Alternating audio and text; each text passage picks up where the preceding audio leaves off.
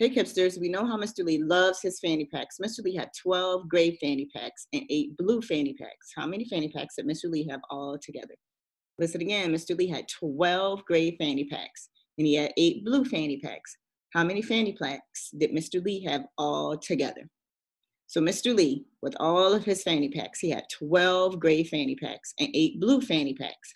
How many fanny packs did Mr. Lee have all together? Kipsters, I want you to solve this problem the way that works for you. And make sure that your parents take a picture of you solving your problem and send it to your teachers.